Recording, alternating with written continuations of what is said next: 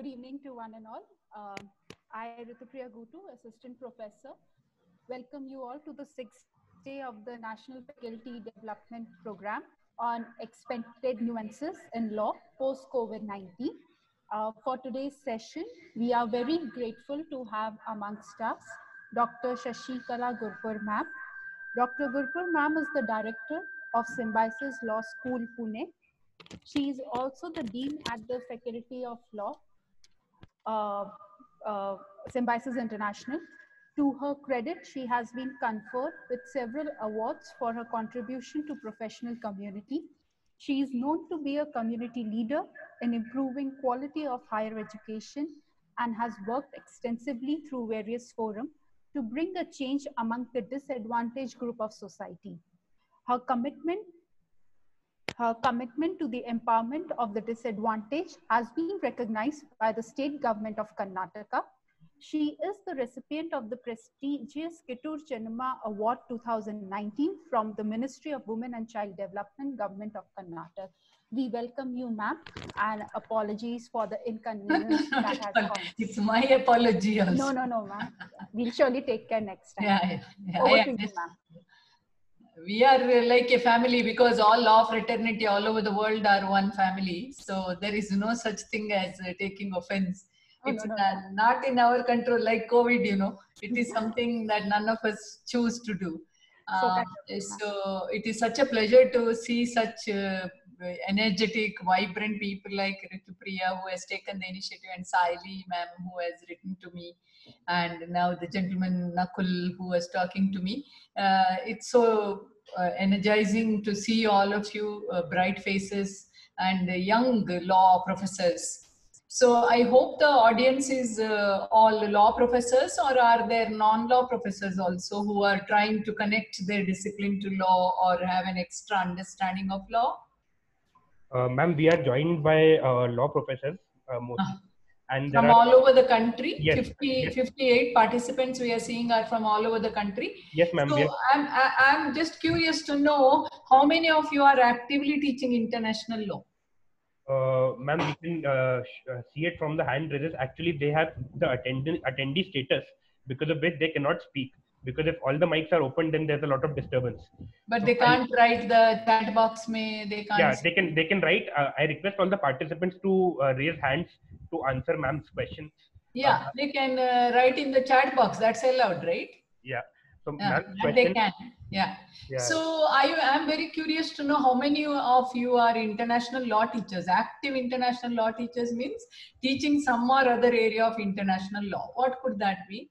You will agree with me. Yes, there is one lady who has told she is teaching international law. Ujjwala ma'am is there. We know Ujjwala ma'am. She's a very good teacher of international law. Some of you may not be directly teaching international law. You may be teaching a close area between international relations and international law. Some of you may be teaching international trade law, aerospace law as a kind of elective course, or you may be teaching something like environmental law. Today, it would be wrong to say that only hardcore international law teacher is to know the international law, because in every subject we are seeing, we call in law subject, we don't call it courses in the legal education. So in every subject we have first 5 units or 3 units, as you all are law teachers, I can use that language, are reserved for knowing the global position, comparative position, or international framework. So for all of us, the knowledge of international law is mandatory. And some of you who are pursuing PhD or planning to pursue PhD would bail me out that you have to dedicate one chapter or a few chapters, or even development of, somebody is dealing with commercial arbitration. So it's international trade law, related business law area.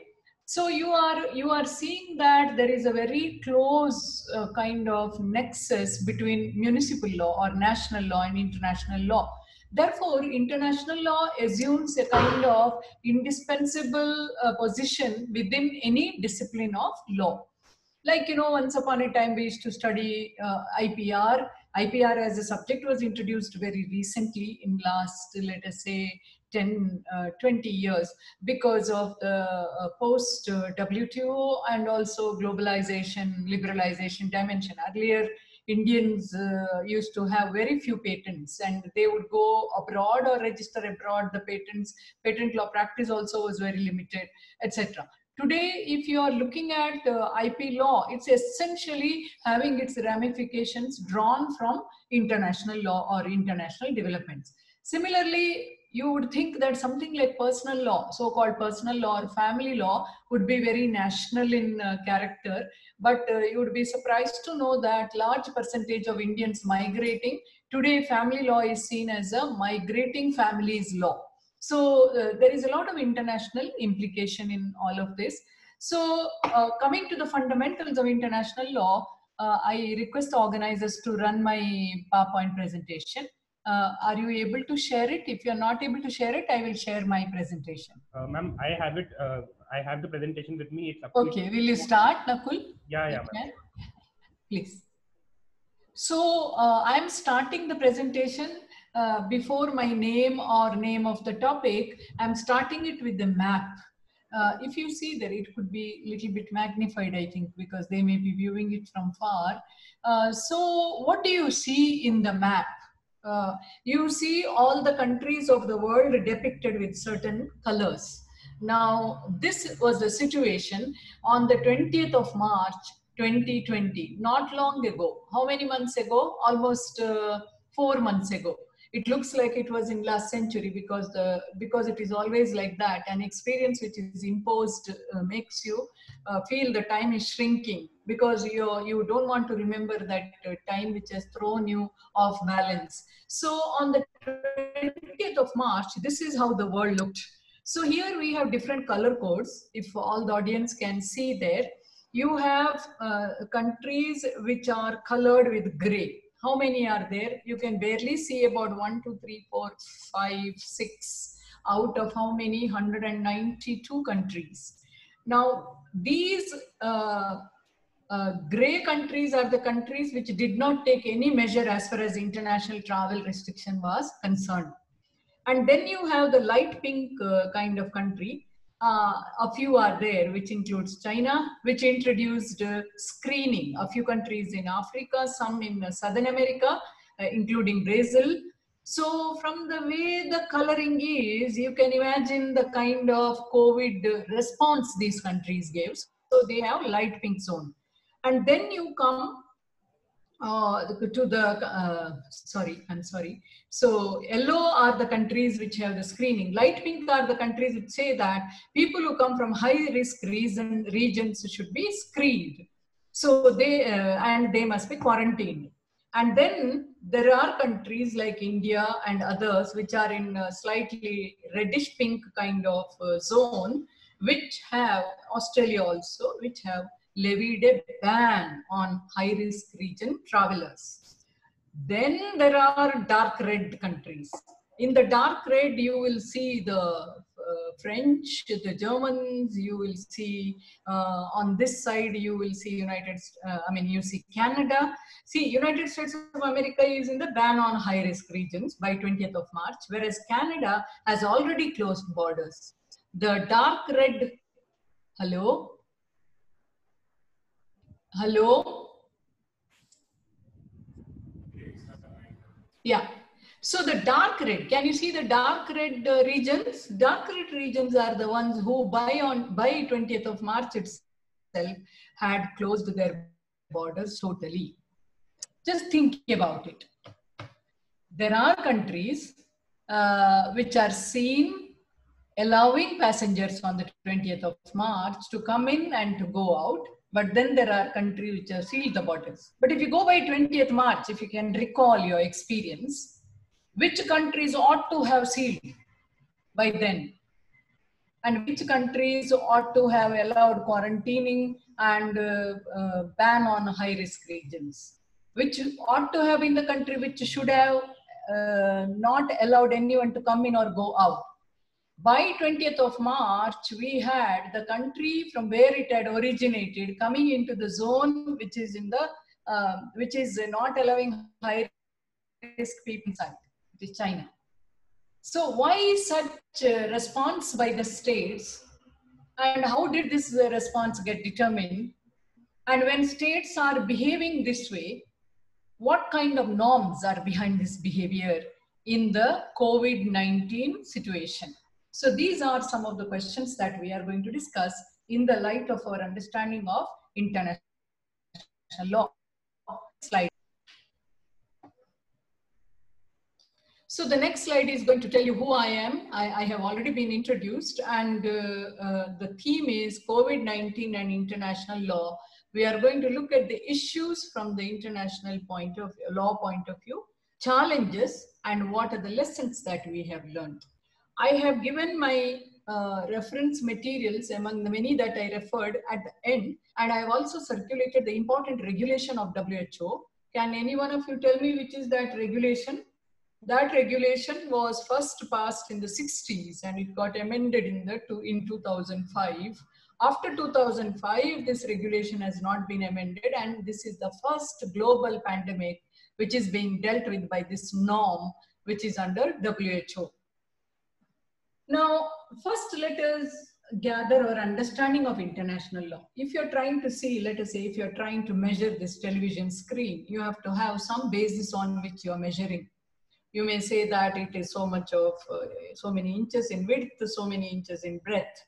That means some parameter you have to use, right? So if we are using a parameter to understand the COVID-19 from the international law point of view, first we have to recall our understanding of international law quickly. So next slide, please. That's what I'm trying to do. And in the COVID context, the most important international organization is a kind of specialized agency of United Nations organization, which is WHO. United Nations organization, as we all know, is a kind of little, I won't use the word primitive, it's a kind of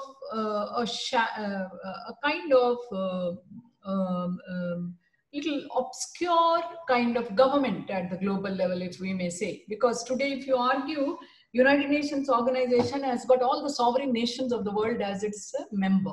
Their member state or member nation. Therefore, membership of United Nations organization would mean membership of world community, and it would in a way be governed by the norms of United Nations organization, although not by external force, but by internal observance. So this is the understanding. So WHO, being a specialized agency of United Nations organization, will be at the global level regulating certain dimensions of health. And therefore, any epidemic that has an outbreak which escapes beyond the national borders to become the pandemic. So the epidemic, a zoonotic kind of epidemic which evolved out of China, escapes the borders and becomes a pandemic. So when such a proportion has been assumed by a disease, then it is WHO which comes to act in order to see that there is a common minimum understanding and commonality and coordination between different sovereign states at the international level. So what is the understanding of international law? Secondly, there's a very important norm. What do we mean by norm? I don't use the word law. Why don't I use the word rule? It is a rule, it is a law, but not rule and law in the sense in which we will be using the word law in terms of having a force to be taken to be backed by sanction. Why and how, we will discuss the chronology of COVID-19. So international health regulation is the one which we are going to discuss here as a norm, some kind of an insipid norm which is there reckonable in the global level, somewhat relating to preventing, protecting, providing during a pandemic. So these are the initial understandings that we have to have before we go into the analysis of the situation. Now, first of all, international law. How does international law work or function? We all know that international law regulates international relations and transactions and interactions. So these interactions are at international level. So when we say international level, why do we say this? it is Stark who evolved this definition, because if you see international law deals with interaction between states, then there are relations which are covered by international law in actual practice, which involve non-state actors as well. Non-state actors like United Nations Organization. On the other hand, if you see international law deals with international institutions and international states, and states at the international level, then we also have individuals who are covered by international law, whose injury has been repaired when they were doing some work on the UN mission, or somebody like Kulbhushan Jadhav has been the subject matter of appeal in the, subject matter of plea before the International Court of Justice. So international law, therefore, is not just restricted to nations. It's not just restricted to organizations. It's something that governs interaction and transactions at international level, irrespective of individuals, states, organizations, private actors as well. So, therefore, a subject of law. Who is a subject of law? An entity who in law is governed by rights, responsibilities, liabilities. So such subjects in international law include individuals, institutions, and states. We also know that international law can be found, means the basis and the sources from where we understand international law, or take international law norms or rules, are customary practices between states, treaties which are signed by states, and the general principles which are nowadays developed through UNO bodies such as International Court of Justice or General Assembly resolutions or Security Council resolutions. So we have also the dimension in international law of its relationship with the municipal law, which means how does international rule influence the municipal law, or how a particular country's municipal practice evolves into international law. We know that customary practices initially evolved out of the practices of the, they say, even now they accuse international law of being West-centric or Eurocentric, because most of the norms evolved out of the customary practices of these states from the world. However, we also have certain practices which are very similar to the practices which were there in the societies which were on the eastern side. Therefore, it is about finding a common denominator of law across various legal systems and communities. So relationship with municipal law happens in terms of influencing the municipal law or the vice versa. Adopting international law principle into municipal law by means of court judgments or enactments, or adoption through an enactment, or it could also be transforming the existing norm to match with the international law. So this is how it has been happening. Sometimes they say that both international and municipal law are inseparable. Sometimes they say they both are separable. Sometimes they say it becomes adopted or it becomes transformed. So this is how we see international law. Now, international law also governs our common endowments or resources. What is the common resource which is not divided like how states are divided, which are divided like the territories with boundaries? There are resources like air, space, sea. Then we also have resources like environment. Within environment, we have water as a resource, we have air as a resource, we have gaseous resources. So these resources are sometimes commonly enjoyed between states. Therefore, international law governs these resources as well and these spaces as well. So if we are connecting this to the COVID situation, we have had international law governing law of the sea taking a kind of response when the cruise ships were not allowed to ports. Can you recall in Italy when the cases were increasing, in Spain when the cases were increasing, the cruise ships? Cruise ships are not at fault because cruise ships are usually ships which are commissioned for recreational purposes or specific mercantile or other travels. They were denied entry. Now, similar denial of entry practice came in the Spanish flu outbreak and even in New York flu outbreak. Because in the flu outbreak, when the flu was spreading from territory to territory, they suddenly realized that this was happening because of the ship which was moving from one coast to another, and the contagious nature of the disease with the touch of the sailors, people entering the ship, coming out of the ship, and ship coming to the shore, and then the mercantile or the crew entering the land and then eating in restaurants or meeting with the community, mixing with the community, watching dance parties, and then going back to the ship, and the ship going and landing, shoring in another bank, causing the disease. So this is how they found a nexus between ship and outbreak of the pandemic during the Spanish flu. Therefore, they had learned a lesson. Therefore, immediately they blocked these cruise ships from entering the port. So this was governed by law of the sea, the mercantile law as well, the maritime law.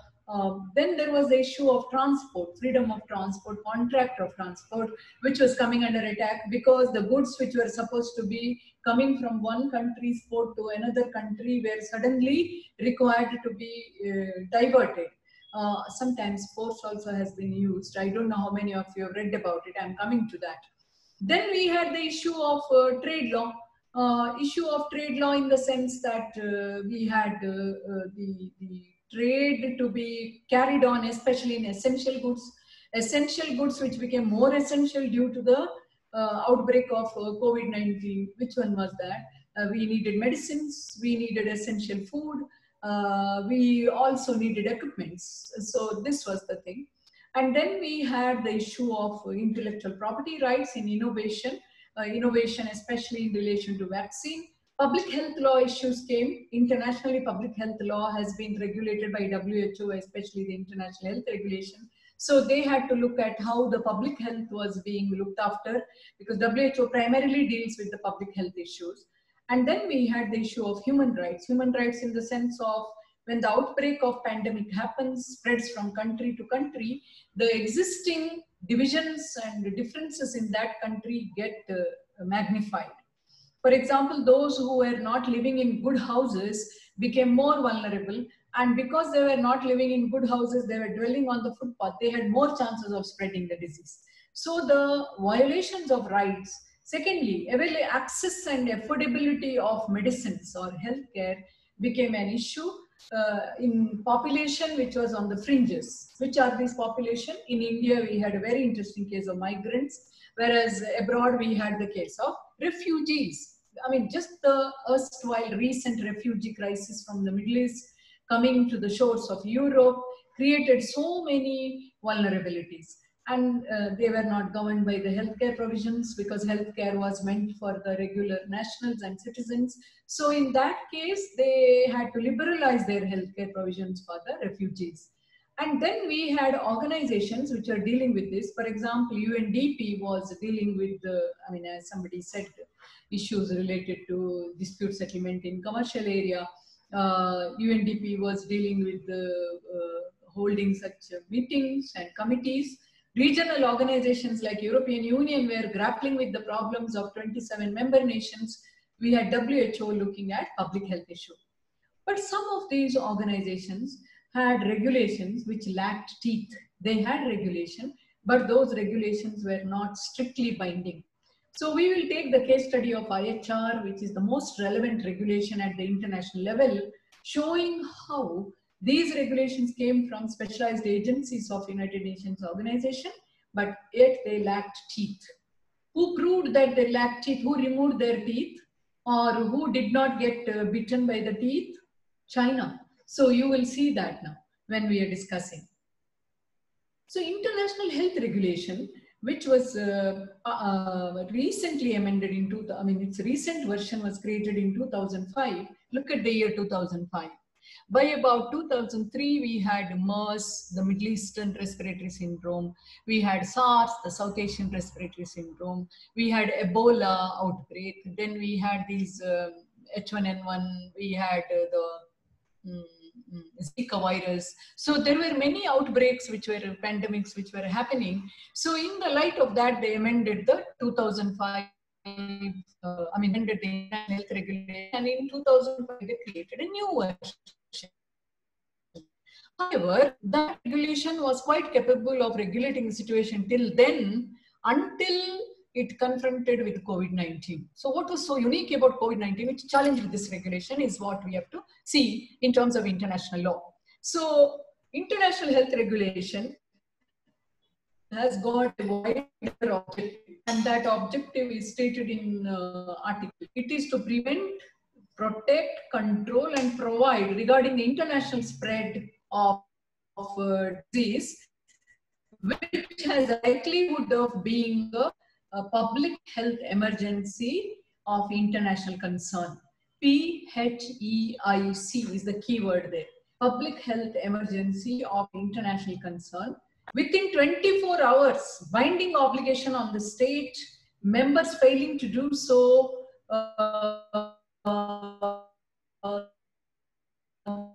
question that to be resolved. Most mechanisms are very soft mechanisms, as I'll show you. How these should be resolved, state must consent, etc. are mentioned in this regulation. I'll get into the detailed analysis of the regulation. Now let us look at this international health regulation.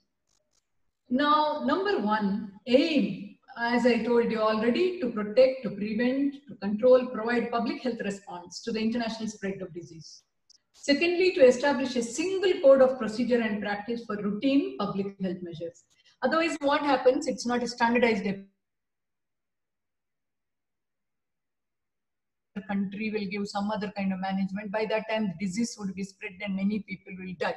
Therefore, there had to be a standardized disease management protocol. In America, they have standardized it because they had learned their bitter lesson by the outbreak of flu long ago in the 18th century. I mean, at that time, you know, it's very interesting. At that time, you can see on YouTube, there are documentaries and videos. I can share some of them with you, where they are showing how the doctor was seeing this outbreak in a particular locality in New York, only to find that the garbage was accumulated in that particular locality. So the first initiative they took was to clean the garbage. Outbreak of flu associated with the unhygienic water and garbage disposal was also linked, especially to water. I mean, there was a hand pump which was associated with this spread of cholera, for example. In pandemic, how they act, you know, spread of cholera. That was detected by a doctor in England, in the city of London.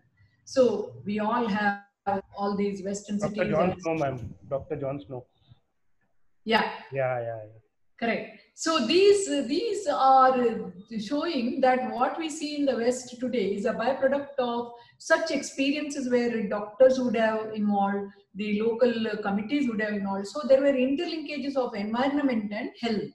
So today our concern when we look at international law from the COVID point of view, we are also looking at international health law and international environmental law. Because disposal of these materials and usage of these materials and outbreak of pandemic has very much a linkage with the way we manage the environment. So there had to be a single code of procedures and practices instead of routine public health measure when there is an outbreak of disease which is internationally spreading. So that is why we have the IHR coming into force. Now, what are the major changes they created in IHR? Because first IHR was created in 1961. How did they change it? Let's go to the next slide. The next slide is the one which showed what I told you, the objective in the language of the IHR. The slide after that, please. Next slide, please. This was discussed already. This is the single code and preventing, protecting, controlling, providing public health response to the international spread of disease than the routine approach. Next slide, please. So what are the major changes in the 2005 version? I gave you the background. To report major events that may constitute public health emergency of international concern. Who should report? Wherever an outbreak of disease, any disease which is contagious has a chance of being carried internationally very soon these days with globalization and international air travel. So this is something that seems to have been ignored in the new circumstances.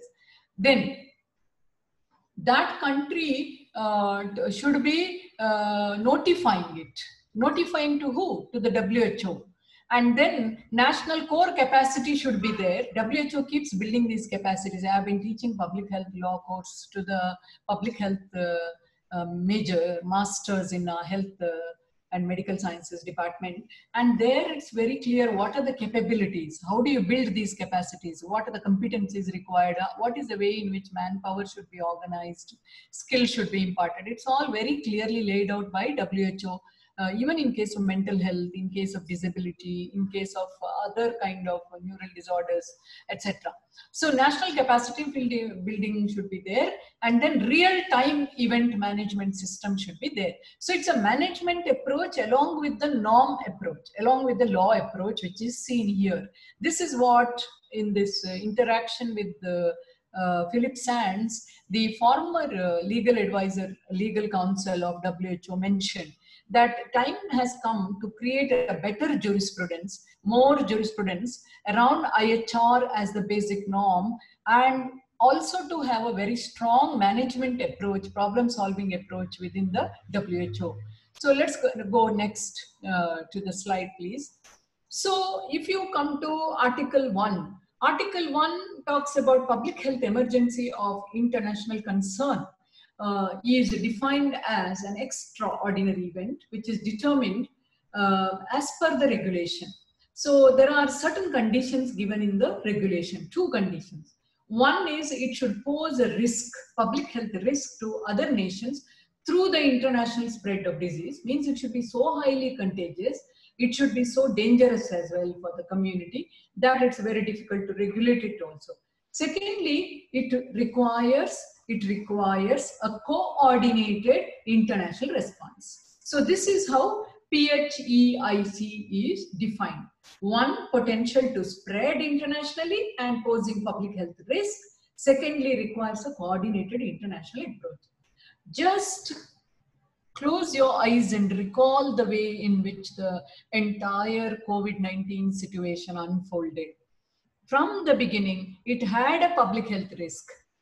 Let us say at least from the time we started getting to know from the media, from the European side, because the moment it spread to Europe and Iran, the media became very alert, and the media started carrying these stories, and being closer to home in India, these stories started coming in.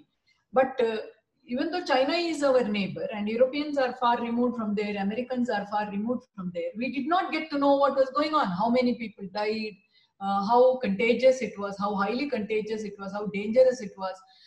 Nobody knew.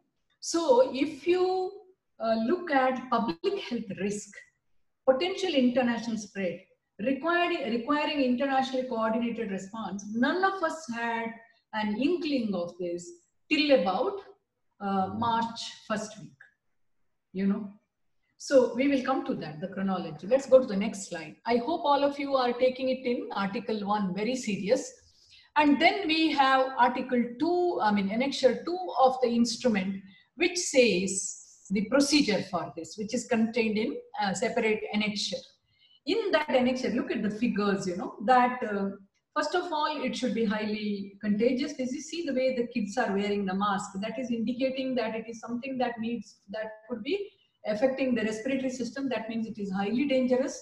And secondly, that it can be carried through aeroplane, means by international travel. And thirdly, that mass coding could make more people to be vulnerable. Therefore, you have to be very careful than the routine queuing up for public health needs. So in such cases, how did the disease break out? How did it spread? What is the magnitude of the spread? What is the time duration which was taken? What measures were taken and how it was responding? All these have to be documented and reported to the WHO. The whole chronology of events have to be notified to the WHO, which will again review it and see if it is PHIC. Let's go to the next slide. Now, to notify to WHO, there are certain conditions or criteria to be fulfilled. So the sketch shows the process. On the left-hand side, you will see the criteria. What are the criteria? One of you, if you can take it in. One is is the impact serious? So the mask itself shows that it seems to be serious because it is causing damage to the breath. Second, is it unusual or unexpected? Just recall the stories. Different versions went around. However, there was a very clear evidence pointing it to fast spread of the disease. Is there any significant risk of international spread? Of course, when it is in a city which is international, in a country which is internationally frequented, where the nationals are frequenting internationally, being a big population and migrant by nature. 4, is there a significant risk of international restrictions to travel and trade? Of course, significant risk. Because which country is not associated with China?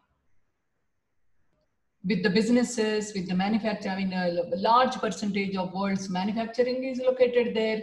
Large population of the world is dependent on the goods produced there. Many leading manufacturers have their spare parts assembled there or produced there. And then trade, it has become a kind of trade hub, though not in a dominant position, but definitely in a very deeply connected way. And then associated travel. So this is the situation. Therefore, is an event notifiable to WHO under IHR? Is it qualifying to be PHEIC? Yes, if you go by what happened. So just ask these questions as we move with the IHR key parts. Now, they say that to identify it, you have to have the core capacity. What kind of capacity? To detect it, to report it, and to respond it to risks in general and to those at international ports, airports, and land crossings. If you look at the city of Wuhan, where the outbreak happened, and the adjacent areas of Hong Kong, Shanghai, and then you come to Asian Tigers and all these places, highly networked, and then Beijing. So definitely, countries should have the capacity to detect it, to report it, and to respond to it. So what are the capacities? The capacity is again mentioned in Article 1. I have given you the copy of this. Core capacity for surveillance and response. You should be able to monitor it and respond to it. And then core capacity also to deal with it, to respond in a different way. So next slide.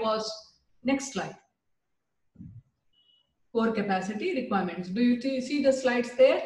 You have to know how to detect it, how to report it, and how to respond to it, and how to respond to the risks. India had done some trial and error as well. Even Italy did that. Many countries did that because the spread and the way the bodies were falling, it was very difficult to measure the situation and have a very calculated response. Next slide, please. So IHR clearly says the capacity should be at 3 levels. One is at the local community level. Second is at the public health response level, which is Ministry of Health response. And then thirdly, at the national level. In India, if you see, it should be local community at the district and taluka level. Then the intermediary is the state level. And then we have the national level. In all these 3 levels, this capacity to detect, to report, and to deal with or respond to the risks is very much required. Let's go to the next slide. So this is the kind of capacity that WHO expects in countries.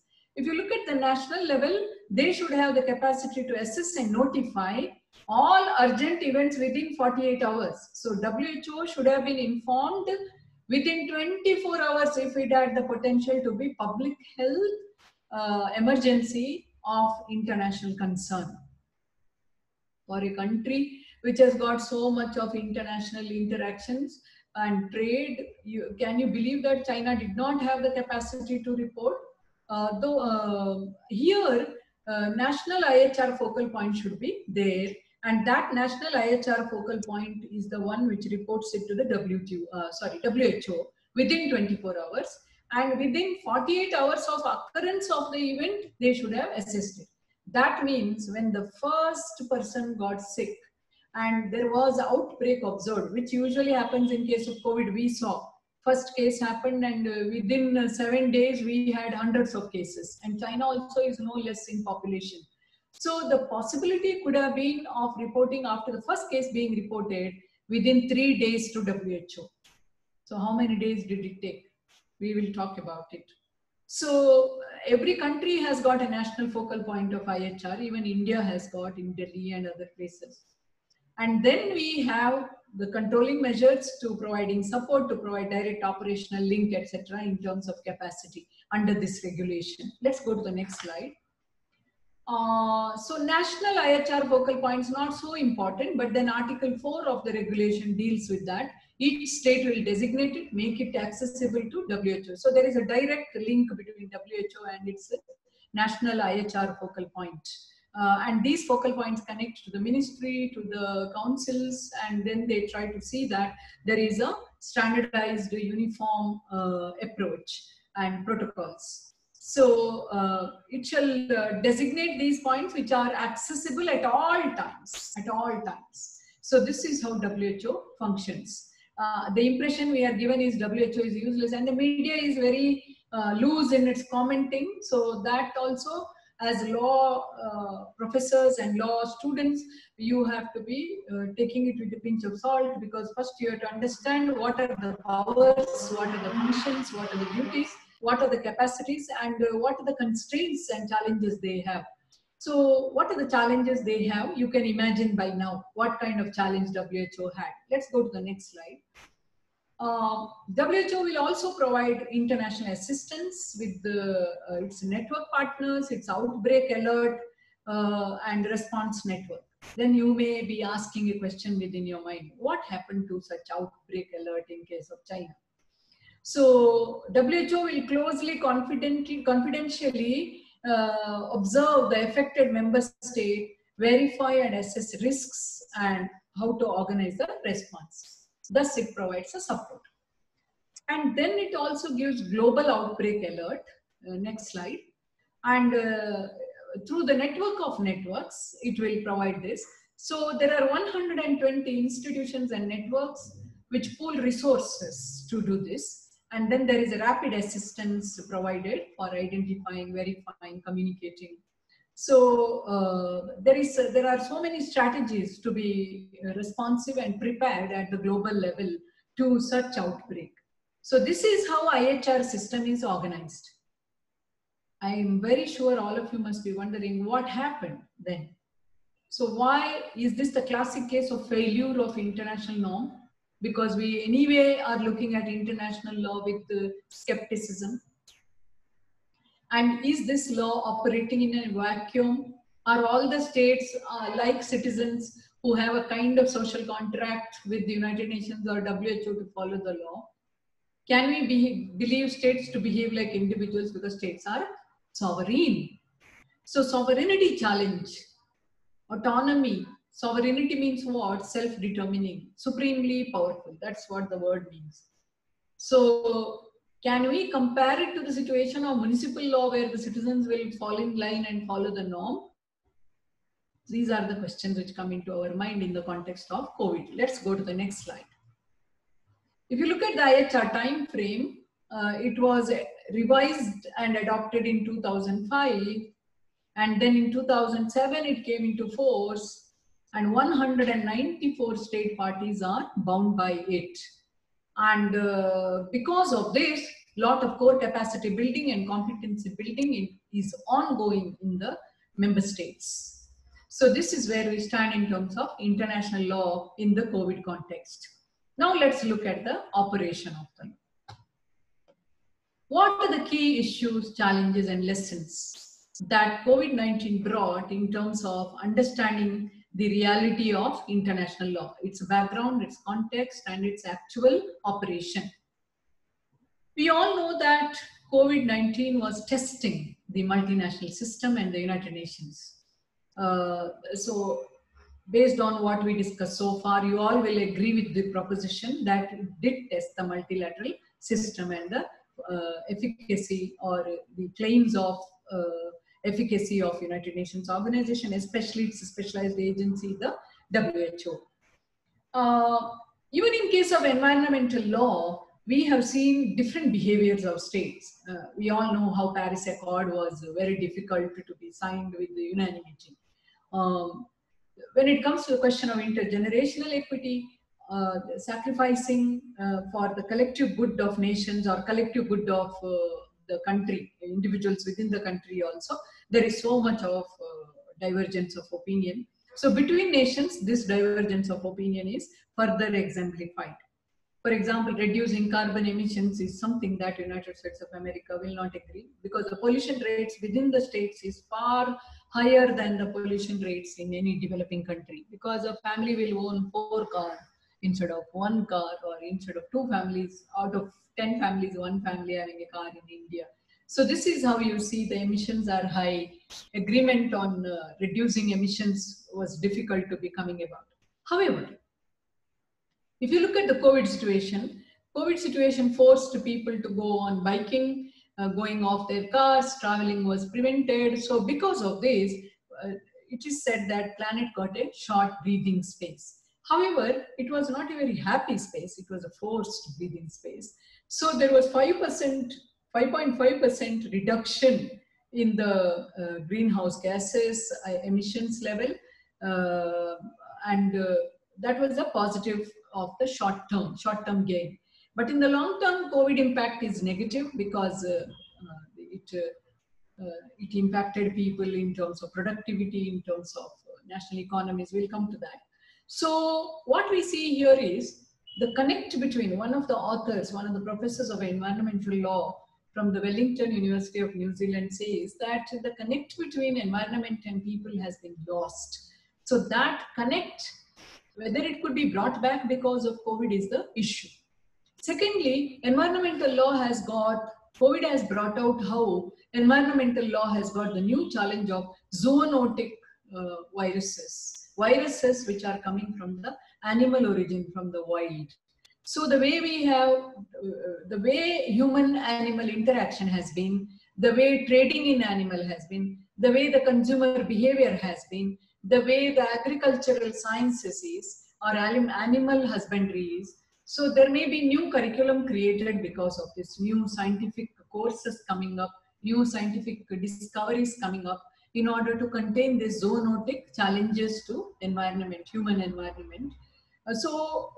Should we prevent zoonotic viruses or learn to live with it? Learn to not to disturb their natural habitat and bring them so that they can jump species and mutate.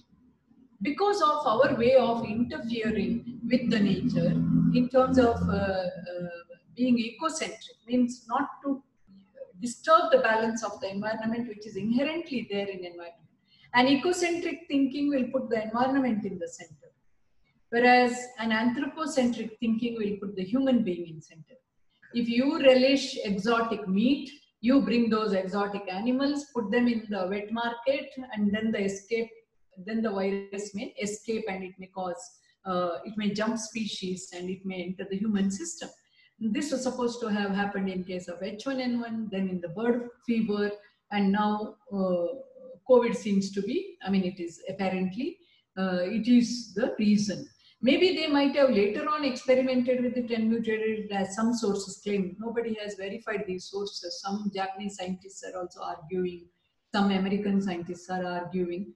Anyway, till a proper inquiry is done, we don't know. But wet market and related viral outbreak has been there in the past, which shows that our own lack of ecocentric thinking and zoonotic challenges being created by our own behavior and our own trading pattern, consumer pattern, food pattern, and food safety negligence is something that we need to see. Internationally, some guidelines have to be issued, because somebody in some part of the world ate it.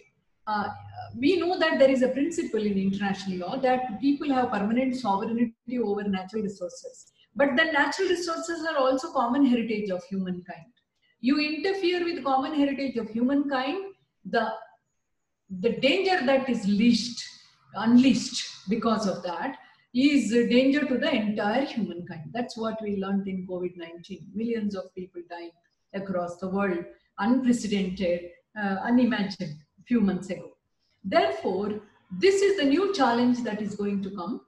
And there are other challenges which are going to be thrown about. So this is the challenge which has come because of the interference with the environment.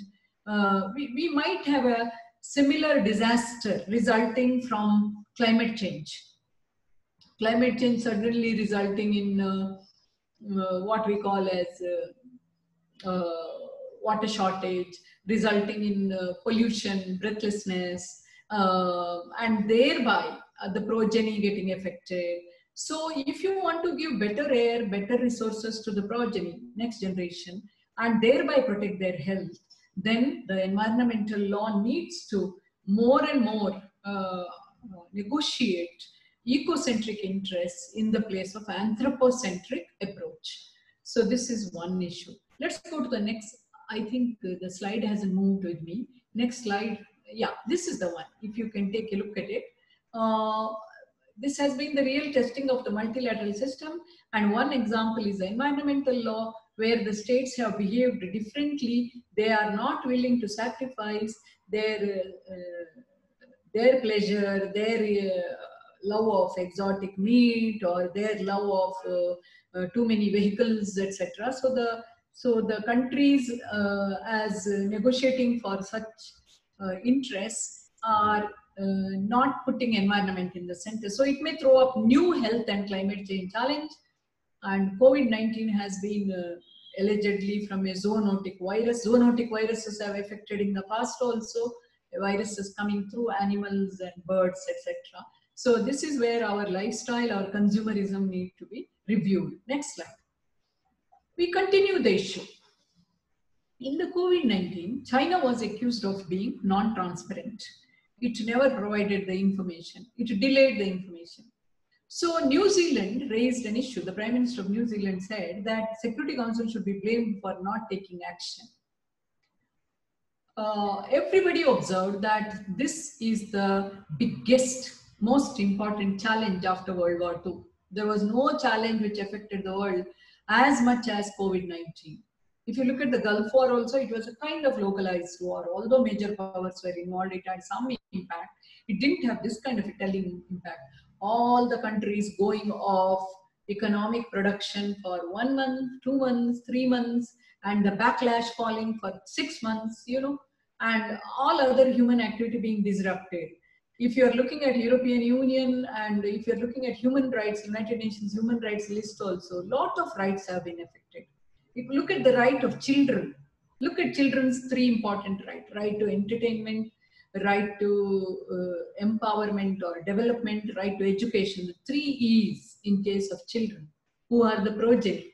In case of us also, our general right to movement, right to assembly, right to freedom of speech and expression, so many rights were affected.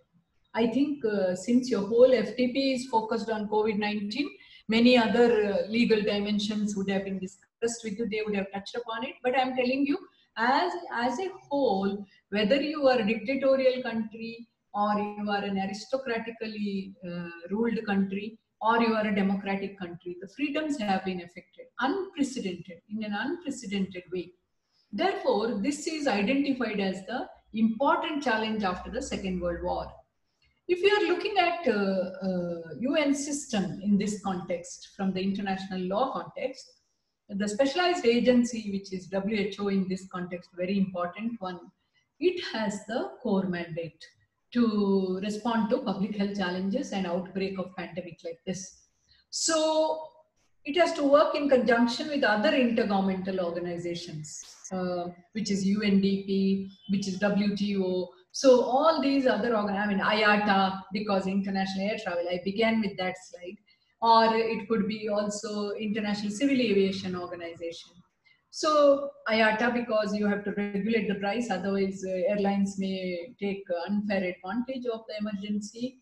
Civil aviation, because whether the aviation should be operational or not between different airports also needs to be sorted out. Maritime organization, because there has to be supply of goods through the maritime means, and how do you land in the port and reach the goods to these countries. So there you, and then tariffs and trade, etc. So we had the IHR's rule-based surveillance, but we also had the challenge of states not giving up their sovereign territory. Therefore, the best practices of states, I mean, we have states like United States of America, which has a very strong communicable disease control center, CDC, which has got a whole lot of training mechanism, law, ethics, guidelines, etc. Equivalent to that, NHS, National Health Services in England also had expert body, but not as robust as United States of America. We had various other directorates across the world. In India, we had Indian Council for Medical Research, which is now controlling it along with the All India Institute of Medical Sciences and Health Ministry. Problem with India is that sometimes all three looked in three different directions, although the sanctity of medical expertise is upheld many times. Now with our nationalistic government, alternative health practices are also emphasized. So a lot of times they engage in this war of don't believe homeopathy, it is not clinically tried, Ayurvedic is not clinically proven, don't get misled, etc., etc. So all these discourses you might have heard of. So states have their own best practice in terms of collecting data, in terms of approaches to disease control and management, sharing information, and readiness to implement recommendation under IHR, and also to take action and capacity building. Now, January to March, when the global pandemic was going on, what we saw was there was no information cooperation or there was no coordination. January to March, each one was acting according to their capacity to handle the disease. For example, the country like Italy. Let's go to the next slide, please. A country like Italy, which is having the most rich health insurance system and public health system, was the one which received the biggest backlash because of the large chunk of senior population and the way in which they manage the dead, the way in which their old age homes were infested with dead bodies without proper cremation. So those are the stories which shook the conscience of the world. So that's what we saw. So there were varied responses. National best practices hitherto were of no use because IHR was not followed with the anticipation of a pandemic of this magnitude. So this is the issue. This is the challenge that world faced. And then we have the inherent issue in international law itself. All of you know that General Assembly can have the power to take global action, but it was General Assembly which passed two resolutions in the month of April. One was to ensure a global action with coordination between countries because the gap of IHR and inability of WHO was tackled at the General Assembly forum. Secondly, it said that there should be uniform medical access across the world. Now, but then you all know those of you who are teaching international law would agree with me, and those of you who are familiar with the United Nations Charter also, that it is a plenary body. That means its resolutions are having recommendatory effect. Although some of its resolutions have become the law later on, like permanent sovereignty of people over the natural resources has resulted in proper natural resources management. It has resulted in compensation mechanism and evolution of the environmental jurisprudence, evolution of land acquisition law, Secondly, decolonization, colonial removing of the colonies has happened because of that. So there has been effectiveness, but then in a disease control like situation, crisis situation, this becomes a principle to be followed rather than, it has a norms, primitive norm. It's a twilight stage of the norm.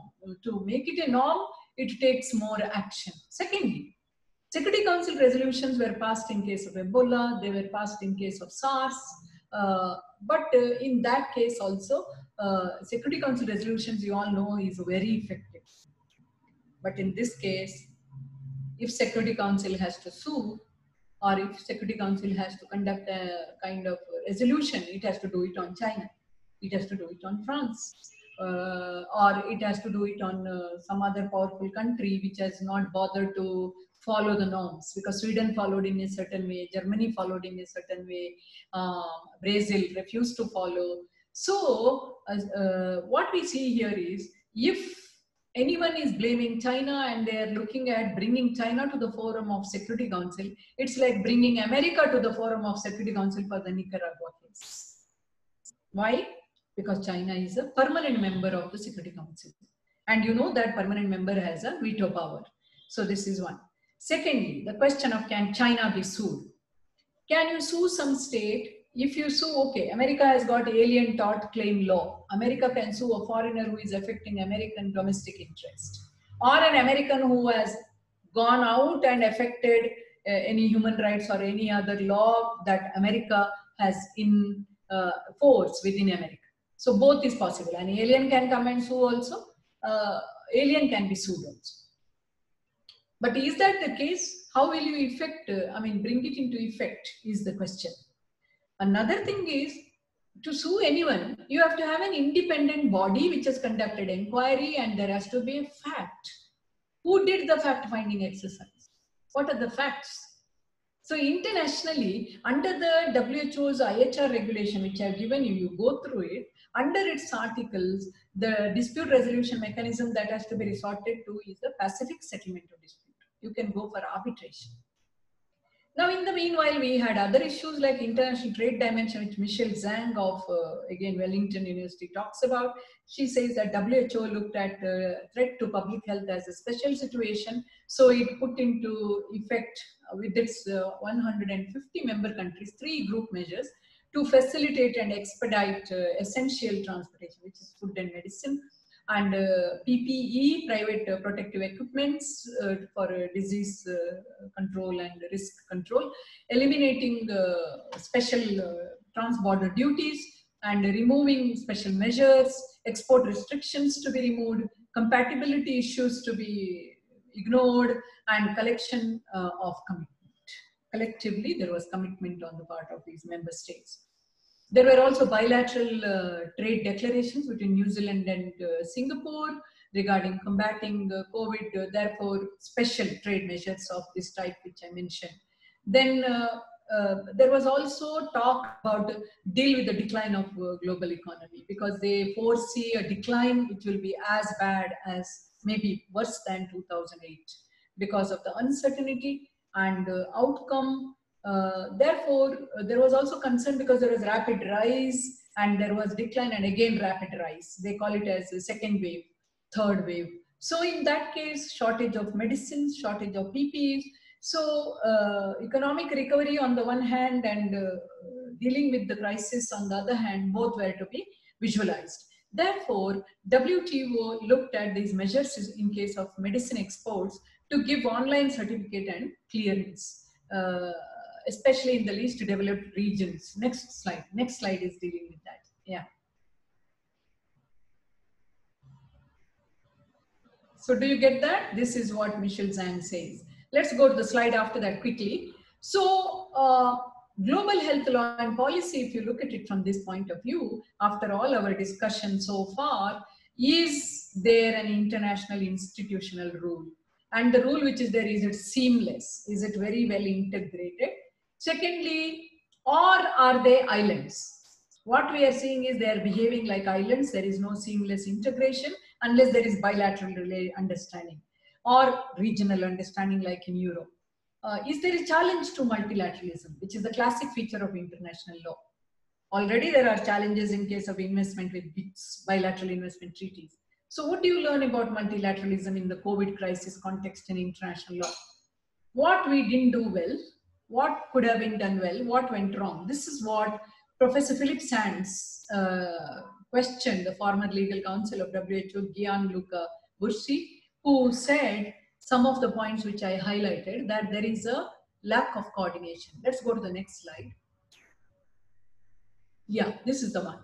So how multilateralism is being challenged? Let's go to the next slide.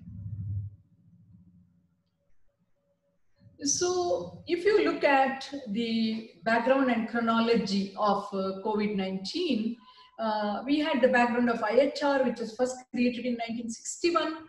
Then we had the 2005, which I discussed with you already, and I have given you the text.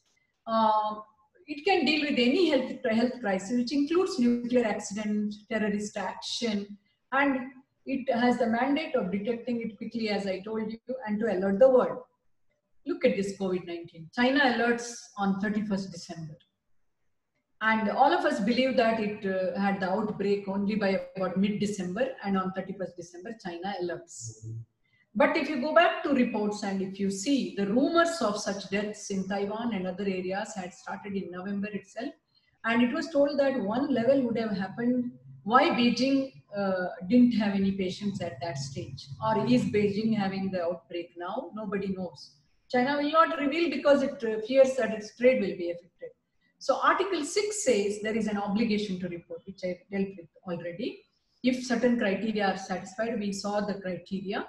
And there is a duty to provide data, information, finding, and create isolation zones. Let's go to the next slide. Now, China knew in November. They say that smoke gun evidence. There is no smoke to be seen only because China will close either close your eyes or they will cover the smoke. So China's control on evidence, because of, you know how they had structured it? They had done away with Google first. They had introduced Chinese language driven domestic internet. I mean, today I had to do the meeting because the Chinese were there. I had to go on Microsoft because they do not take any Zoom. They do not take any Google. So this is how it goes. So there was WHO mechanism to go with the suspicion. Without internet, there was no hint. So duty of the state, China's online media was so powerful that there was information blockade. Let's go to the next slide. WHO's own web cannot put information if it has got a network there, because China is a permanent member of the Security Council.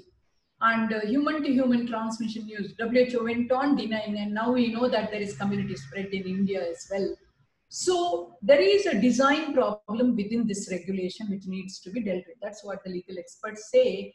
And in case of problems of international concern, to expect the states to report and then to act is too late. It should have its own mechanism. And Article 12 gives the power to the DG, Director General, to determine. Now that power, once the Director General determines, not determining suo motu, he has to determine as a consensus. And if the consensus doesn't come about, he has to go to what we call as emergency committee. Next slide, please. And in such case of extraordinary situation, there was public health risk, and we see in the regulation very loose terms.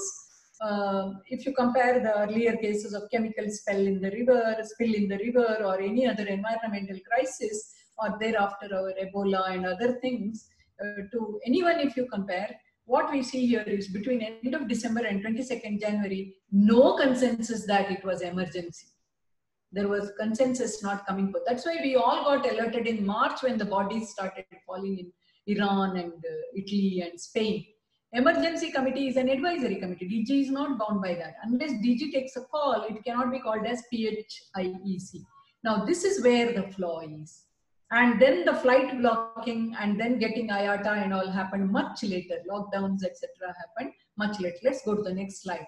By then, countries were taking their own measure. There was no consensus built across the world.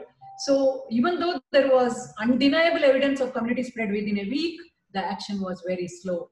And the Chinese head meeting, the WHO head, was a spectacle.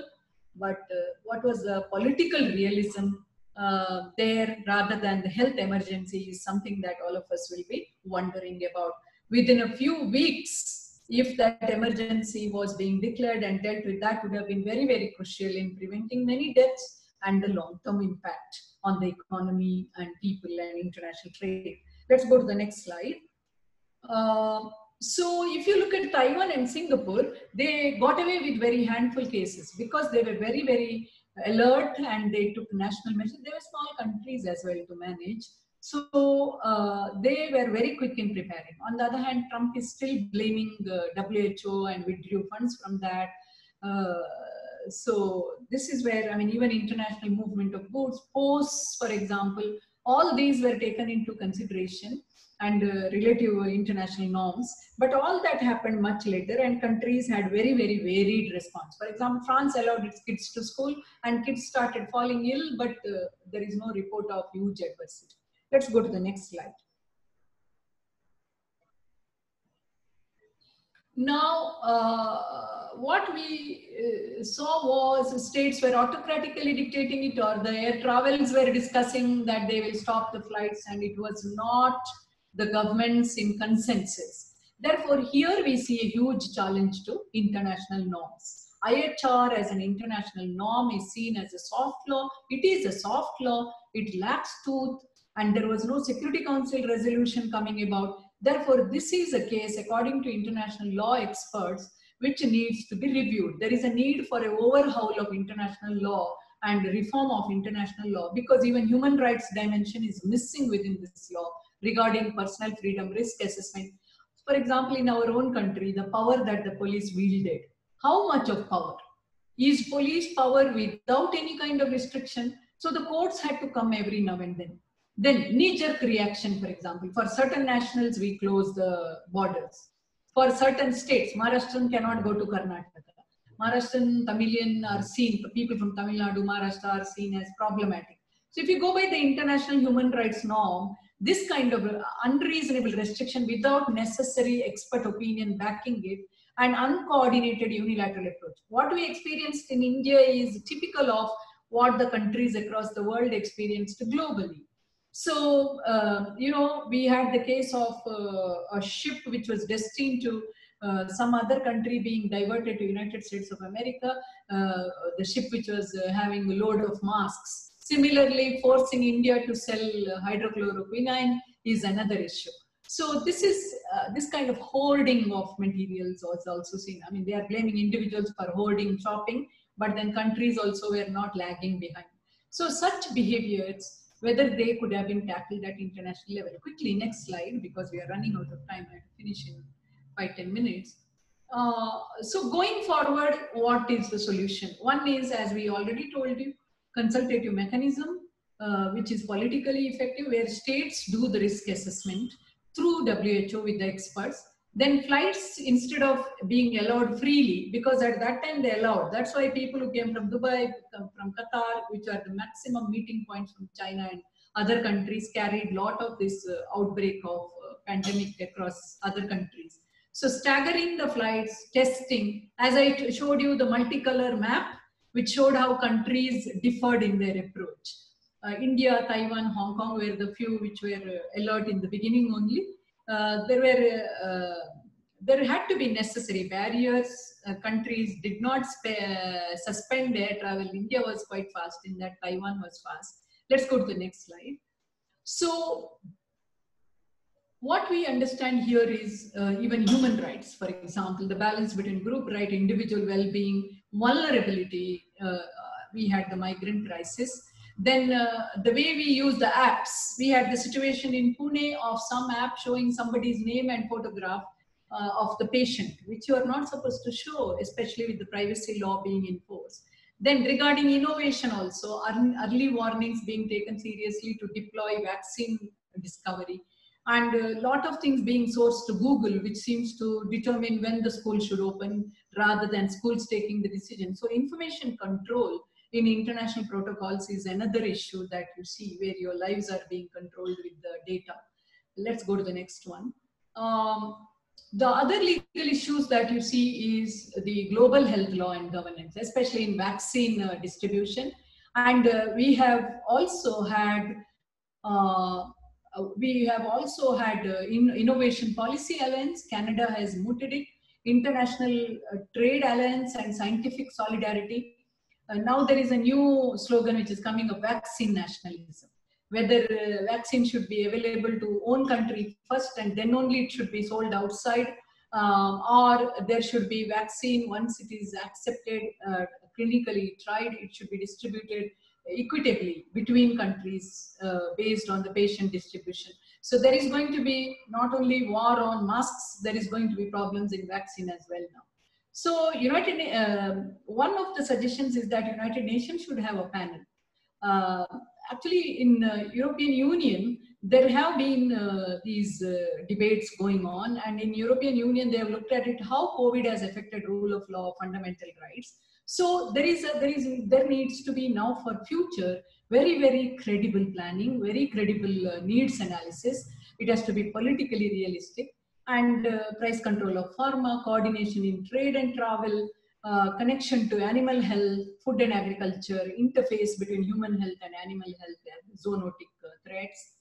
And the most important one, I'll tell you, next slide, please. Yeah.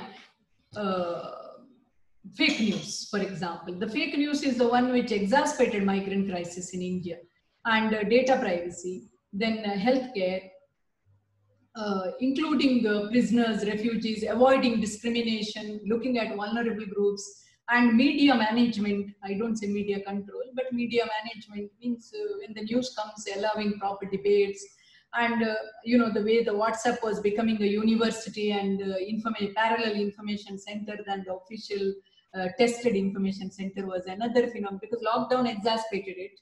Access to information was restricted, and functioning of the parliament and judiciary in regulating such excesses of power and emergency and exceptional powers. In India, we underwent that under the Disaster Management Act and Pandemic Act, which is reflective of how we have to remind the nations with the consolidated, coordinated reviews happening between nations as well, in a very consultative fashion and collaborative fashion, not in a dominant fashion. So this is how COVID management through international law could be more humanized, more in protection of democracy, more into equality, and more into what we call as internationalism than nationalism and parochialism. Let's go to the next slide. Future vision for IHR would be, it has to improve its weaknesses, it has to see it legally rather than politically expedient, and there has to be a mechanism of alert, compliance assessment and monitoring, managerial approach to identify the gaps. This is what WHO's ex-council said. So WHO effectiveness could be better. Now it's not a sanctioning body, but it should be backed by General Assembly and Security Council action. This is what is going to be the best approach for future. Now let's go to the next slide. That's the last slide. What we have to see is what Professor Sand said: greater coordination and cooperation, proper economic direction, and we have to go beyond nationalist movement. I said vaccine nationalism, for example. There has to be a proper inquiry. What happened? Proper fact finding. Who should do the fact finding? No doctors and no lawyers also. It has to be people with the exemplary integrity and also with the multiple expertise. There could be a lawyer, there could be a doctor, there could be an international relations or diplomacy expert, but those who have impeccable integrity and they report, and based on that, action could be taken by United Nations organization backed by a Security Council resolution. But that will happen if Security Council will keep its permanent members at bay. That cannot be imagined under the current charter of the United Nations organization, where there is a special veto power. Let's go to the next slide. So what we are hoping for is a change in the world order. Next slide. Yeah, this is all about the future. So we need solemn legal and political principles. Next slide. We need an early action.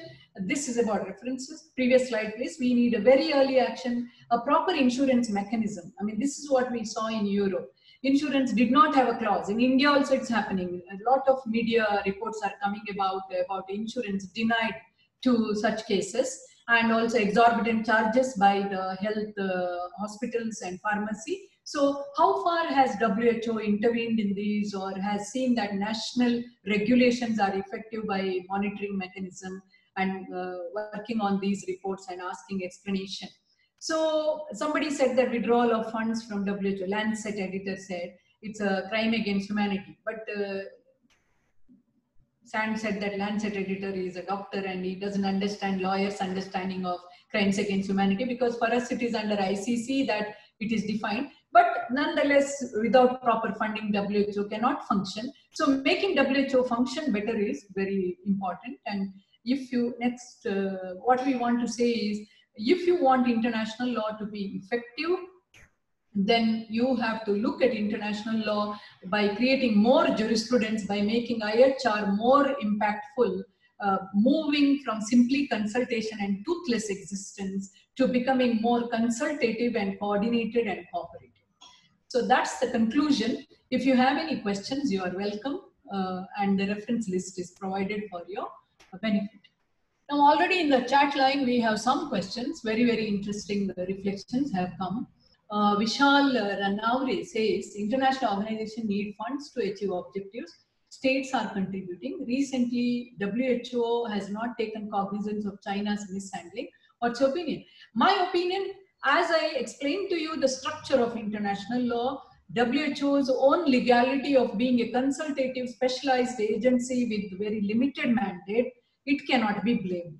It can put up a report. It can put up a recommendation. It does not have, I mean, as of now, it doesn't have the wherewithal to even to intervene if a state doesn't report, because we never had such experience in the past. For future, the strengthening, I have told, maybe you raised the question before I came to the conclusion. Then Ujjwala ma'am is asking, how do you look at the role played by major political players like USA, India and China during the pandemic? Did it affect the, yes, as I told you, politicization of the approach was the problem, and WHO also gets caught in that politicization because it doesn't have the legal tooth to act or create sanction or withdraw certain facility. Moreover, countries like US and China are permanent members of the United Nations organization. Therefore, this has to work as a citizens' consensus and as a global public opinion than being bound up with state sovereignty and identity as the welfare of the humanity rather than welfare of Chinese or American or Indian. Can China be held liable under transmitter principle? Very good question, Shubhani. Now, whether it can be held liable, to make anyone liable, first your facts have to be collected, and those facts have to be collected in a proper fact-finding mechanism by objective mode. So in the United Nations, all the actions that have been taken in case of, because WHO now, as of now, the law provides for non-judicial kind of approach to resolve conflict. Therefore, here, if you are going that way, then you will have to do the fact-finding first. There has to be an inquiry, deeper inquiry to be done. Twinkle is asking a question. Thank you for such informative session. What, according to you, would have been the best approach to tackle this problem globally? I said early preparedness, early intervention, and proper coordination between states, not varied approaches. The multicolored map is not the solution. Security Council and WHO were at fault. More than fault finding, it is about what were the gaps in the law. We didn't have a jurisprudence to guide us. We don't have a case law or case study which is guiding us as a research, as lawyers or as managerial advisory. We don't have anything twinkle. Therefore, there is a need for developing such jurisprudence, developing such studies and research. That's the job of scholars like you. Thank you. So these are the questions that I can see in the chat box. If anybody else from the host team or anybody wants to ask any question, you're welcome. I have overshot by about 25 minutes. I'm sorry. Yeah. Thank you for the session, ma'am. I request all the participants, you can also raise your hands and we will give you the right to talk to ma'am directly if you have any questions. Thank you.